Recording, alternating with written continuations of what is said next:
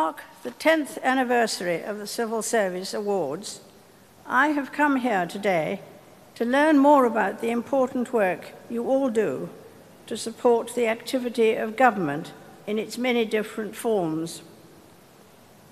I know that being a member of the civil service, and indeed being involved in public service of any sort, is not always an easy task.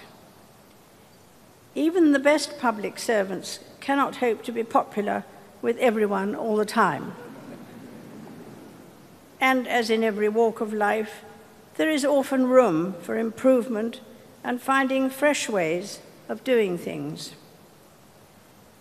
But occasionally it is right that we pause to recognize the vital work being done every day throughout the United Kingdom in the name of public service.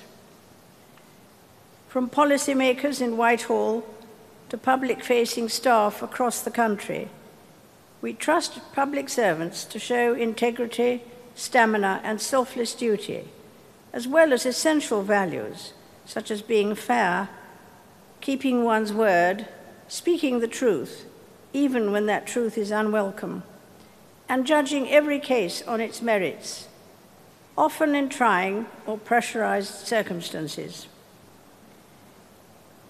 These unwritten but deep-rooted values, nurtured over the 160 years since the modern civil service was founded, are the essence of the British spirit of public service, which is recognized throughout the world. And so, to all of you here today, and to everyone whose role is to serve the needs of others, I want to say thank you for all that you do.